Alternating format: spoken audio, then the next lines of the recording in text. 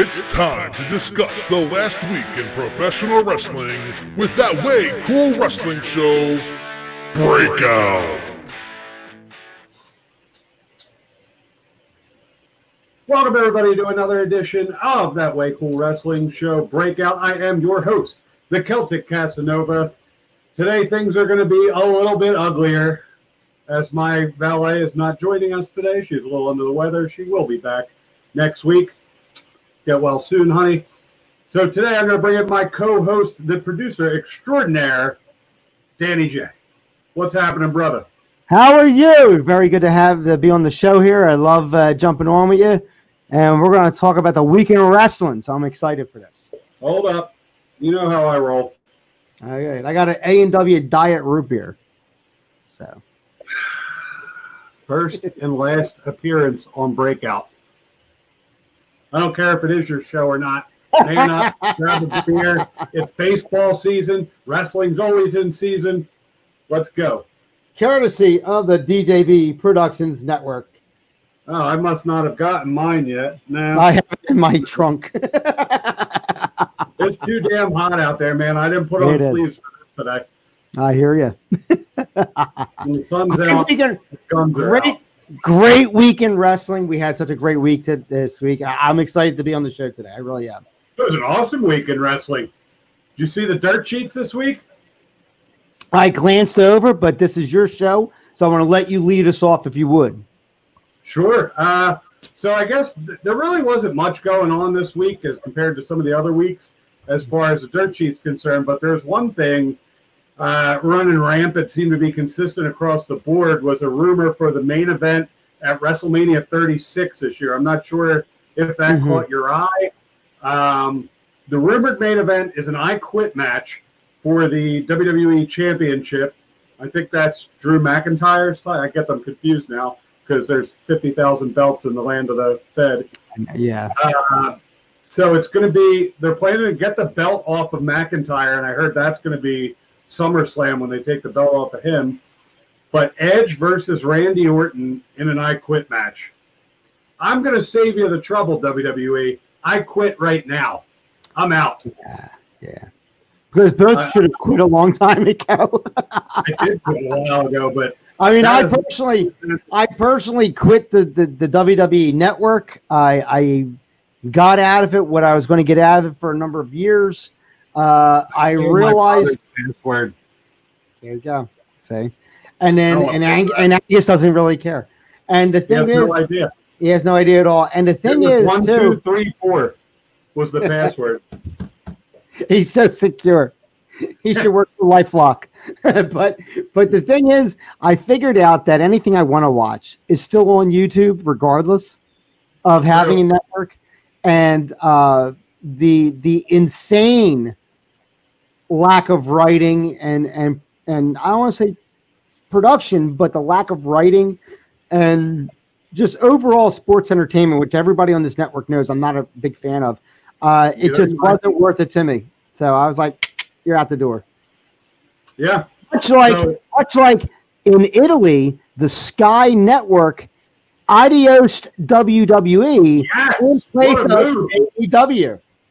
The Italians are going to get some quality entertainment now. We'll get into Dynamite a little bit later. What a hell of an episode that was this week. It really was. I can't with you drinking this Diet Root Beer. Of all things, Diet Root Beer. Yes. AEW. Right, anyway, back to the dirt sheets.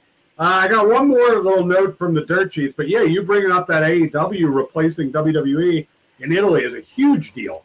That's something that kind of went by the wayside, but WWE has been a leader in sports entertainment for over 50 years now, and to be replaced like that by an upstart company, that speaks volumes to the quality of WWE programming. It really does, and it makes you think, should they only be... And it comes down to WWE still, even though the fans say otherwise, still treat NXT like a feeder fed rather than one of their upstart becoming their main show. Because let's face it, everybody likes NXT more than Raw. And they sure as hell like it more than, and they sure as hell are not liking SmackDown right now. I know let's just put a pin in this real quick. we'll get back to NXT. Let's just get this one last news story up. We'll wrap up the news, but I do want to touch on what you just brought up. Mm-hmm. So the last news item I have for the day is Tessa holding up the Impact Heavyweight Championship for $150,000. Do we know this is confirmed?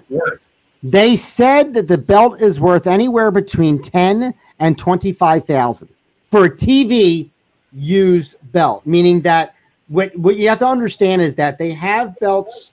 They have multiple versions of the belt. Replicas, and then they've got the real deal. They have the belts that are used on television are highly polished. They're a little bit different than the ones that they carry with them to house shows, that type of thing. So, and this has always been a practice of wrestling, be it WWF, WWE, WCW, NWA, that type of thing. There's always been a television version and a house version. The house version being less money, so it's less of a liability if something happens to it. The television replica. Really, that's where a replica really came from. Sure. Was that it was you're getting the house version of about, and when you get a really good replica, when you're spending upwards of $500, you're still not there, but you're closer to what the house versions are than the regular replicas at $250 or whatever the case was. Exactly, but just the badge on her, like she's got a terrible reputation as it is right now. Yeah, and I love her to death. I don't know. I do not know her personally. I love her. I love her to death. I think she's a great worker. No, we know. We all see your posts on Facebook and Instagram. I am so highly attracted to that woman. It's not even funny. Let's just say you could really get behind her. I could really get behind her. But apparently, she's a Class A bitch in the locker room. That's no matter where she goes, that's what the rumor is that she just is like kind of like a bully. But her getting fired, like you would think in her head, like she's got to be self-aware enough to know what her reputation is. Like getting fired at the top of a company, like it's almost unheard of that top talent is getting fired and just done with that day. Like you would think, okay, maybe I messed up. Let's hit the restart button. Let's try to be a little bit better of a person.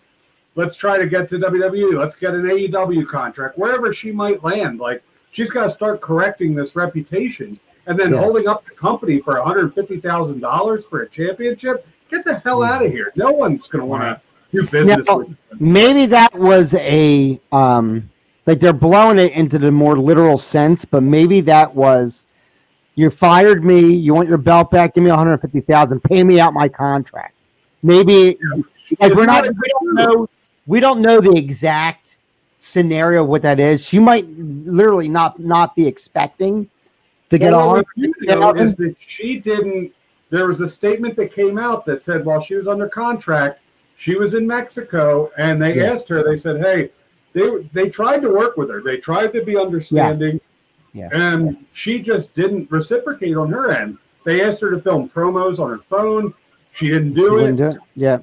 They were back against the wall. They did what they had to do, and now she's coming out and $150,000. You want your belt back?" I'd give her a big middle finger, be like, "Fuck you, bitch!" Like we're gonna. Well, that's what they ended up doing. And here's the deal: she was still working while she was in Mexico. She was accepting booking. She was getting bookings in Mexico. Well, if you follow her social feed, it's not like she was even quarantining. She was just she was living life. She was doing photo shoots. She's still working. Yeah, she was making money regardless, and. That's the thing that probably was another big FU to her from Impact, saying, you know what, not for nothing, honey. It's not like you're hurting like some people. It's not like, we can't bring you in and you can't work or whatever. You're the top dog right now. We took a chance on you being a woman and giving you the man's title. Not to sound chauvinistic, but that's exactly what this business is. That's a huge shot. Like it's a huge... It was, and I feel for her because that was... That they can't take that away from her. She is the first women's heavyweight champion, and she is a justifiable champion. Now, here's some things I had to say about it from the beginning. She beat Brian Cage. Should have never happened. No, absolutely not. It never happened. Beat Brian Cage. God bless him. He likes her a lot. He's a good friend with her. He was happy to do the job to her, but it did not make sense. And you and I both, when we were wrestling, always were taught what you're doing has to make sense. Or don't do it. You know, that's the most important part of any match, any storyline. It's got to be believable. It's got to be consistent. And, you know, for her to beat him is not like, but for her to go over on, say, like a Sami Callihan, that's perfectly feasible. Yeah, I mean, he was relatively, he was bigger than her, but he was at the same height, and but he's not a body guy. And he's not a body guy. But Brian Cage, I mean, there's nobody's getting Brian Cage on his back. No, it's just not, especially without being misogynistic, especially a woman. Well, especially a 120-pound woman, whatever the hell she is. But anyway, enough about Tessa. Let's keep this moving. You brought up just a little bit ago about NXT. Are you starting to feel a little bit of a trickle-down effect from the main roster down to NXT? Like before COVID started, NXT was white hot as it's been since it's become more prominent, and they're doing their takeover specials and everything. And they just announced Takeover Triple X coming up, their 30th takeover. Should be exciting, but at the same point in time, like, it just feels like it's becoming a very watered-down product. Well, here's what I see happening. The main roster. Here's what I see happening. You have a product that's outshining the guys that have been there for years and years and years. Okay? Wednesday Night Wrestling for NXT is completely outshining Raw, which is their granddaddy. It's completely outshining SmackDown, which they had so much money invested in another network with demands. Okay, WWE, I need you to do this, I need you to do that, and you're not doing it. You know, that type of thing. And they are still, what I see WWE doing is seeing that they're wrong and not accepting that they're wrong. Okay, you're going to sit there and very quietly push NXT and stuff like that, but you're never going to say, nope, it's the greatest thing out there, because that would go against the way you were acting before. You know what I mean? And in all honesty, and I say this as a fan above anybody else being in this business, whatever, they really, honestly, 100% let their pride envelop and decide their decision making. And I agree with you wholeheartedly. You know, we're doing couch coaching here. You know, they're making money, so they're doing something right. Exactly. Okay? I mean, that's what it comes down to. But in the same sense, we can go back to saying, hey, WWE, when you bought WCW, you could have let Shane McMahon run WCW as your competitor and blow up the Monday Night Wars for another 15 years. Exactly. Give the illusion that it is two separate companies, still try to keep a TNT contract, run competitive shows, and it's going to make both products better. And at the end of the day, Titan Sports, whatever you want to call it, they were making the money. But no, it was more of a thing to shut it down and say, I won, than to capitalize on what would have been the Monday Night War of the decade. Oh, I agree. But now they're involved in this Wednesday Night War to their own doing, because NXT, the only reason they're running live on Wednesdays is because AEW is there. Before that, it was a tape show. They used to film about a month worth of shows, and now they're getting their ass kicked every week, just about. I mean, they do have a couple wins. And understand, and I'm not a WWE guy, but they're getting their ass kicked putting on a good show. Yeah. Understand that. That's a very important factor to say. WWE NXT is not putting out a bad show. It is not. It's not bad, but it's not the NXT of the last 5 years. No, it's not, because they're now getting, like you said before, the trickle down from the big Fed. They're like, let's bring everything in. We were on That Way Cool Wrestling show earlier today. It's already released. It's on DJB Productions Network. And Mark Lindsay was reading excerpts from Eric Young's exit interview. Oh, I listened to that interview today with Eric Young. Yeah. And Eric Young was on Open Radio this week. Right, and he was saying how everybody has the same finish, same pace, same interview, same entrance style, that type of thing. Everybody does the same shit. Like And that's they're in this COVID era, and before WWE started putting wrestlers at ringside, everybody's still pandering as if there's a crowd there. It's insulting to us as the audience at home. Like, and there was one person before they started putting people behind plexiglass, making it look like a hockey game. Yeah. Swerve Scott was the only one who pandered to the camera, didn't pretend there was a crowd there. And he's the only one that felt relatable during the whole COVID era. And he probably caught shit for it. He probably caught shit for it too, I bet you. Oh, I'm sure he did. He's not doing it anymore. But the thing is, though, they're putting out this great show. And they are still not that's a control thing for WWE.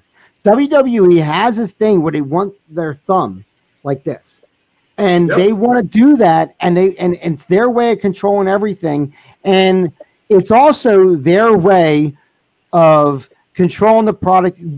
Because of that mentality, you will not have a Roddy Piper anymore. You will not have a Hulk Hogan anymore. You will not have a Ric Flair anymore, because nobody is allowed to do what is outside of what they're scripting for them to do. Exactly. And you're not going to, that's why they can't build stars anymore, because it comes down to one simple point, and it's a buzz phrase. It is what it is, but they're not letting the talented be talented anymore. And I'll tell you right now, Charles Gregory said today, when I made that statement, he said, well, no, you got like guys like Samoa Joe, and you got other indie guys that they did not create. Keith Lee, as an example, so on and so forth. But I said, Here's the deal, though. Those guys will never be bigger than what they are right now. No. I think of all the names you mentioned, though, Keith Lee has the best chance of being that marquee household name. Out of anybody in WWE right now, it's Keith Lee. Right. And if they right by him. I know, honestly, if I was making a professional decision as a wrestler, I don't think I would want to move from NXT. No, that's why Ciampa's staying down there. He's like, I got it good down here. Like, my family's in Florida. Why am I going to be put on the road to get lost in the shuffle? And that's like, he's a top guy, in my opinion. Like, I've loved everything he's done in NXT, from DIY to his solo run with Goldie. Mm-hmm. It's just, he's been wonderful. But right now, for me, just to put a bow tie on this, NXT is not the same NXT to me. It's become very frustrating to me. I enjoy it, but it could be better.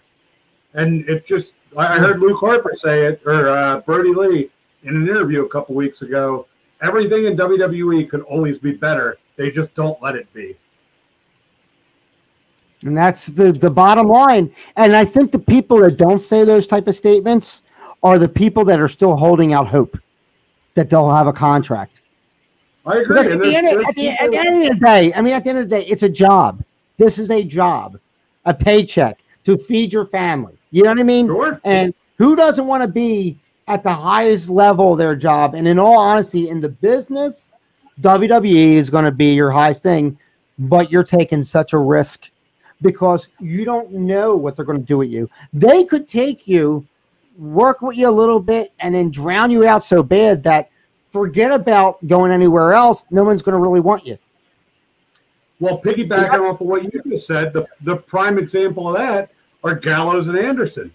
Yeah. They were involved with the main event of night one of WrestleMania this year. They re-signed contracts in December, which surprised everybody. And Carl Anderson is on record saying last weekend, hey, we sat down with Triple H. We had a deal in the works with New Japan and AEW, and AEW would let us work for New Japan. But we went with Triple H because he's the one that sat us down, and he told us that, hey, who knows how long this AEW is going to be here, but WWE will always be here for you. And then right in the middle of the pandemic, Gallows and Anderson get fired. And then they just debuted for Impact this weekend, who hit a major reset button for their whole promotion.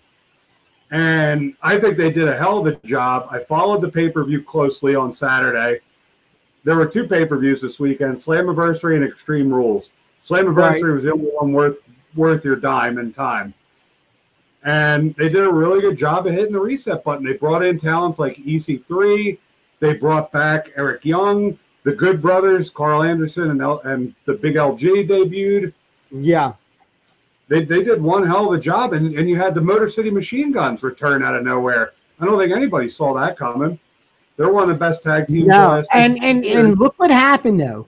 They got all these people, and then they changed the entire championship lineup because they were right before the Guns came in. They were celebrating the North's 400 and some odd day reign as the longest running champions in Impact.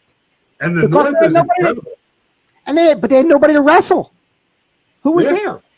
Who was there? Agree. So it was time for them to drop the belts. There was nothing more they could do with them. At that point in time, it just becomes like you're holding the belts hostage. The belts didn't need them. They didn't need the belts. So now what they're doing, the Motor City Machine Guns won on Tuesday, and they're the new champions out of left field. And that creates so many more stories coming in. You could do a couple more dream matches. Like you've got the Good Brothers you could do against Motor City Machine Guns. And I think that's a captivating story to tell. I think so. I honestly think so. I really love what they're doing with Moose right now at Impact. Of all things, he really stands out. He stood out to me in Ring of Honor years ago when I saw him there. But right now, he's so delusional and he's so convincing that he feels that he's the TNA Heavyweight Championship when he really just took this belt out of a warehouse and is calling himself the champion. No different than, say, like an FTW champion or $1 million champion or something like that. But he's got everybody at home believing that, hey, I'm this legitimate champion, and he defends the belt accordingly. Well, here's the thing. I mean, when they did, the Anthem Sports bought Access TV. So that they finally have a television. They're not going to lose a television network. That's the best way for them to stay on television was to buy the freaking television, right? Exactly. So they do that. They have a TNA anthology show as part of one of their upcoming, like when they first 3 or 4 weeks that they were actually on Access. And it turned out that the TNA recap, which was like going back to the beginning and doing like a historic anthology from them, was one of the highest ratings they had for wrestling on that channel. So Access went to them and said, listen, we want more TNA stuff. Apparently people like TNA. Okay. It really wasn't that bad. Sometimes it was brutal. Well, I mean, understand what it is. I mean, if you're going back and seeing the Asylum days, and you're seeing some of the really cool stuff where it came from, it would be an interesting show to watch because TNA was great back then. Okay, so they run with it and say, all right, let's pull out that TNA title and do a FTW $1 million champion, whatever. Sure. Woo woo woo! It's internet a good champion. Story. Like it's been proven. Right. It's a proven story. And then, not for nothing, now that they have their world championship back, i.e. now Eddie Edwards, why not make the TNA title their mid-card title? Which it kind of is by default because Eddie Edwards is the face of the company now. But it cannot be considered or displayed or presented as a second world title because it's a defunct championship. It matches Cody's TNT title in a way. TNA title. Which, let's use this as a springboard to get into Dynamite. Yeah. You and I could talk all day. We're getting a little long-winded on things, but let's use that as a springboard. So, let's make Moose's a TV title, something comparable to what AEW is doing with the TNT title. Yeah. And this week was the first week they delivered on a promise on Dynamite that Cody was going to defend this belt against anybody. Yeah. And really, anybody did come through the curtain this week. No music, no nothing. Eddie Kingston comes out with a microphone, cuts an absolute fire of a promo. Yes, he did. gets in the ring and has one of the most hard-hitting wrestling matches I've seen on TV this year. Kingston is coming into his own. I did not like his work in Impact. Me either. At all. I was starting to like him in NWA a little bit, but he cuts a great promo. The realism is what sells me. Yeah, it really was. I mean, they were kind of overselling a little bit. He had to sell his boots to pay his mortgage and blah, blah, blah. I'm like, all right, well, how much can he get for his fucking boots? You know what I mean? And he's Eddie Kingston. He's not Ric Flair. Like, how much can he get? But I can see your car payment, that's maybe. Part of the story. Like, he's taking whatever dime he can get, and now he's getting his shot. He's got new boots. His knee was messy. He did such a good job of selling that knee the entire match. Great match, by the way. Both shined. Cody and he both shined in that match. We were discussing it live in the discussion thread as it happened, and I think we were all worked into believing that was a legitimate injury. Right. And I was watching it, and I was trying to see if it was, and I'm like, nah, he's selling it. No, he's selling it. I'm like, no, maybe he's not. Maybe. And I was trying to see how he tweaked it, but I was like, no, I think they're selling it too much. So I said I kind of figured it was a sell. But because then he gets into the figure four and he's tapping out over top of the tacks. Like, it was just such a good visual for a finish. And I loved how everybody gringed. Like Sonny Kiss was making camera history when Cody got powerbombed into the tag, because Sonny Kiss was like like that. There are a lot of good visuals in that match. The terror in that kid's eyes. You know what I mean? Now, just continuing the trend of talking about Dynamite, where do you stand on MJF? Are they doing right by him right now, or are the wheels kind of spinning to where he's kind of stuck in place? Like, they got to start doing something with him. He's obviously still fighting with. What's his name? Jungle Boy. And how long are we going to keep that going? Like, we need to take a step up with MJF. Well, I don't think they're getting enough airtime yet to finish it out. There's only been 2 matches, really, roughly. But 2 matches. He's not doing enough. He needs to be on our TV every week, even if it's just a promo, and he needs to wrestle more competitive matches. I think eventually he should be a TNT champion. I agree, because Cody's never beat him. No. So why not? No, but I think we're done with him and Cody. So Cody's going to lose it to somebody, and eventually you'll get him, MJF. Who do you think? Who's your money on? Is it going to be Warhorse this week? No, because I had no idea who the fuck that was. I don't either, but I did a little YouTube research. It's enjoyable. I highly recommend it. Yeah. But no, he's not going to lose it, and he won't lose it until pay-per-view. I don't think he's going to lose on television. I would hope he would. That's where you're wrong. I think they've got to have him lose it on TV. It's a TV. I would hope they don't really say it, but I mean, I would hope that he does lose it on television. It should be somebody. I would like him to lose it to Zicky Dice. Yeah. Yeah. I like Zicky Dice, but that's not moving the needle for me. I think he's got to drop it to MJF.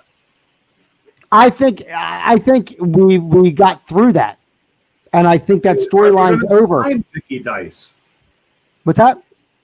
Are they going to sign Zicky Dice? Zicky Dice got his release from the NWA, even though he's a television champion, and he still does promos. Have you seen some of them where someone's saying he's the world television champion, blah blah blah? But he already asked for his release and was granted his release from the NWA. So Zicky Dice is a free agent. And they sign him up. That's a guy that could add character and could add charisma to their TV every And he's a guy that can go to WWE or AEW. Sure. Because his character can work either way. I don't want to see him go to WWE. I would love to see him in AEW. I think AEW would do right by him. I think he would make a great TNT champion. And I think he would be the champion that you're expecting to lose every week and then doesn't. Sure. No, I agree. You know what I mean? Like I think you're going to want to see the chase and get Zicky Dice out of there. That's how good of a heel he is. Yeah, and I think he's that good of a heel to say like we're in the business, so we like him. We know what he's doing, and I respect exactly what it is. That's kind of in that Zicky Dice, getting out of NWA territory. Ricky Starks, who's now set up an allegiance with Brian Cage and Taz, and I like that. Like, I mean, they're not too similar, but Ricky Starks' charisma is something that could bring Brian Cage up a level as well. And Ricky Starks is someone that can go after Cody's TNT title. Exactly. There's nothing to say that there can't be two different feud directions going on with Team Taz. Sure. You know what I mean? Build him up with Cage and then establish him as your mid-card guy in that stable. Maybe bring on a tag team or something with them as well. But I don't know. I'm curious to see what comes of that connection. But how about that, Matt? Have you ever seen a Falls Count Anywhere match that just starts in the back for no reason at all? It didn't even start in the ring. There was no bell rang. Blade wearing the aprons back there, chopping up meat like a butcher would do. What a fun way to start a match. Then just go. It was a match. It was a good match. It was a great match. I don't want to see them. They've been doing it as of late for a lot, and this could be also travel. You know how it is when you travel and you're stuck. You can't get clothing in or whatever. But I don't want to see them in white all the time. They look like they just came from painting an apartment building. They do. I want to see them back in their black. In full wrestling gear. I'm not a fan of non-wrestling gear at all. I never have been. But for a Falls Count Anywhere street fight, you can get away with it.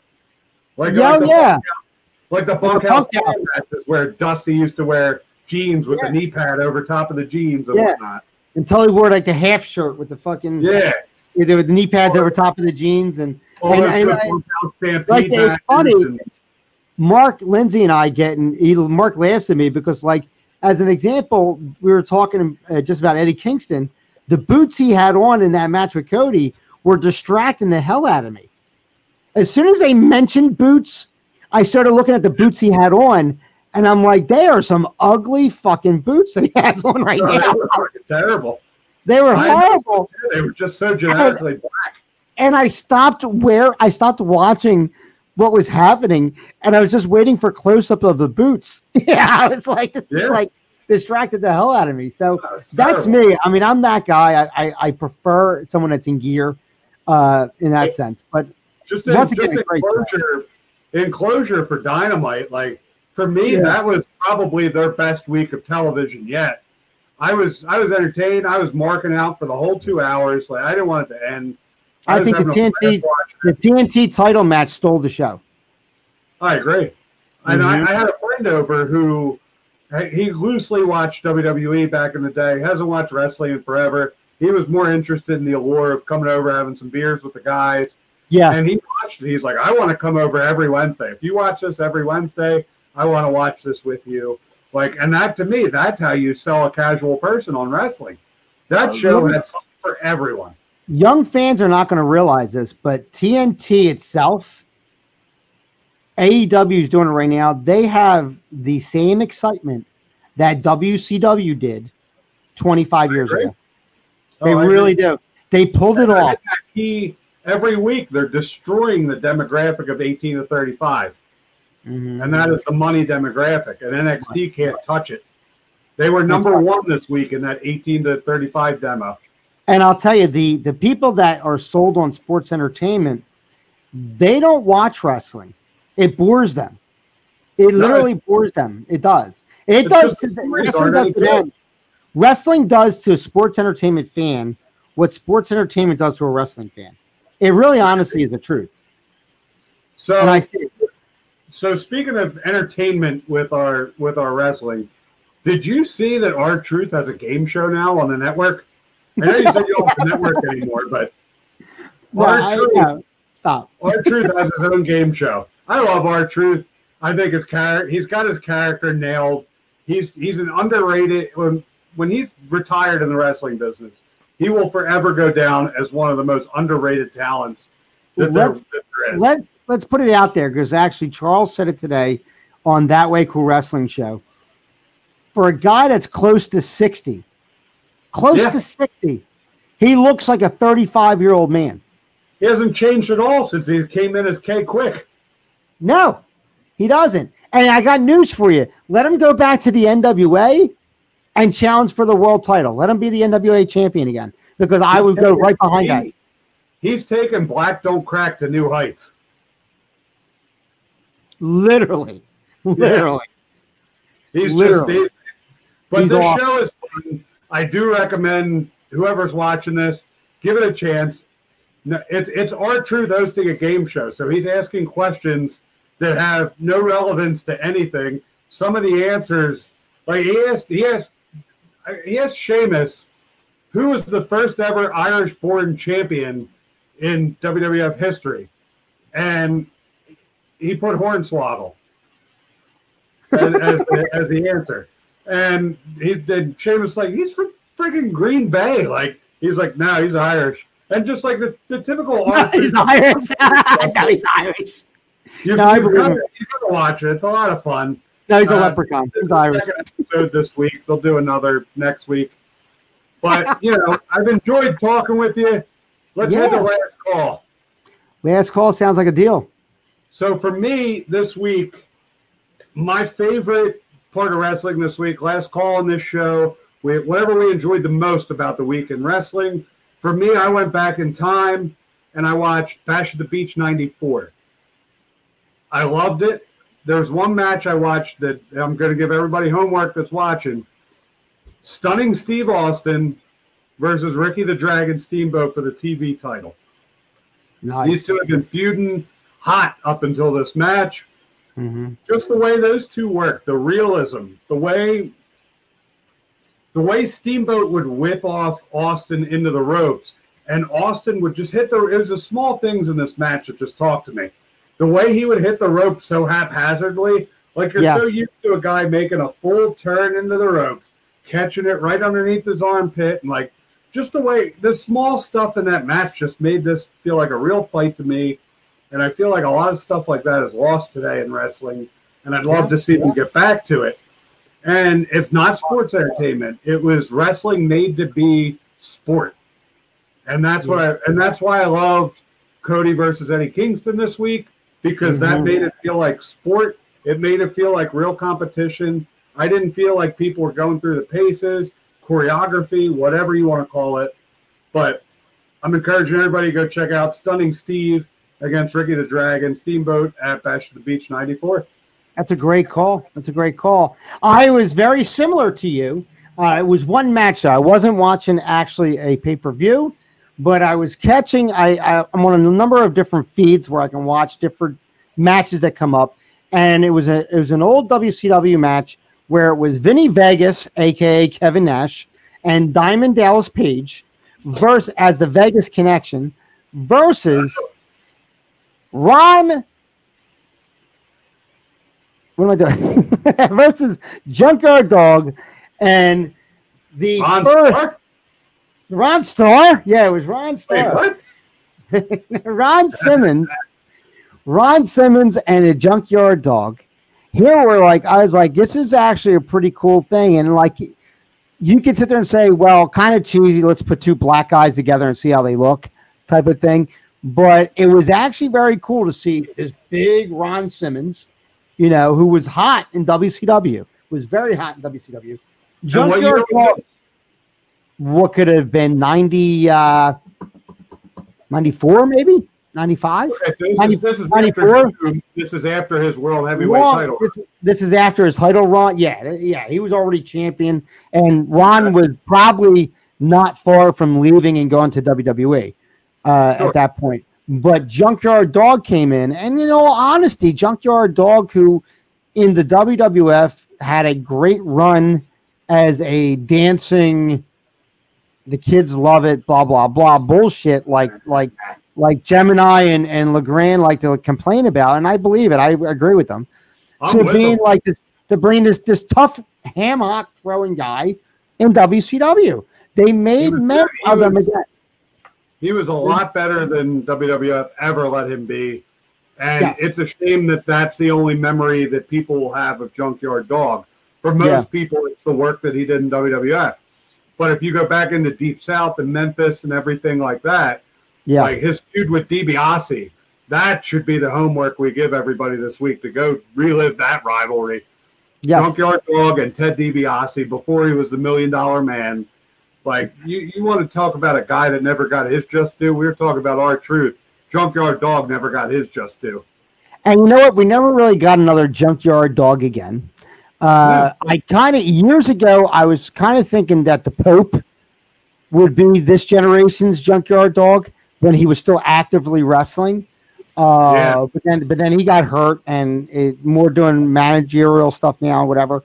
And I'm like, all right, so we lost that aspect. It's probably going to be a lost character in a sense, but that was my thing. Junkyard Dog and Ron Simmons, two big animal dudes fighting the Vegas Connection, who were, when you look years later, became World Tag Team Champions as Diamond Dallas Page and Kevin Nash as the Insiders, and were two of the hottest guys and became future world champions multiple times over. Exactly. Yeah. So, and back then, if you told me at that point in time that both those guys were going to be future world heavyweight champions, I probably would have laughed at you. Yeah, because I was still getting over the fact that he was Oz when he was hitting Vegas. You know what I mean? Like, I was like, exactly. You know. But anyway, Danny J, it's been a blast talking to you today. Remember to check us out on DJB Productions Network on YouTube. Like and subscribe. Follow us every week. My valet will be back with me next week. It'll be a lot better to look at her than it will be to look at you. A little bit. And guess what, guys? A little bit of tan. You're a little tanner than Sting was in '97, so I think you can get the push. You might be able to get the push. A little bit. You can find me on Instagram at B_steady. You can find me on Facebook at the Brothers McIntyre. And Danny J, where can everybody find you? That's right. You can go to DJ Danny J right on Facebook, as well as That Way Cool Wrestling Show on Facebook. So make sure you check those out as well. Right there, DJBProductionsNetwork.com brings you right to the channel. Hit subscribe. And we are proud to announce that That Way Cool Wrestling Show is the official and the exclusive podcast partner of the newly reforming North American Wrestling Alliance, the NAWA, which is in the tri-state area. They were the original feeders for the World Wrestling Federation back in the 80s. These guys actually were, they promoted most of the guys that went on to become ECW before ECW was big. So that's a big thing. Check them out right here. There's a playlist right on DJB Productions Network for the NAWA. We're going to be showcasing some promos. We got some original shows where we're going to be showcasing their talent, as well as actually some wrestling matches once they come through. And it's a big deal. We're very happy to have that partnership with the NAWA. And I want you guys to check that out. But share, subscribe, most of all, enjoy. That's awesome. Lots of big things to come from DJB Productions Network. Keep an eye out for that. For Danny J, I am Johnny Mac. We'll see you next week. Keep it too sweet. Thank you for listening to That Way Cool Wrestling Show Breakout. We'll see you at the matches. Goodbye, everybody.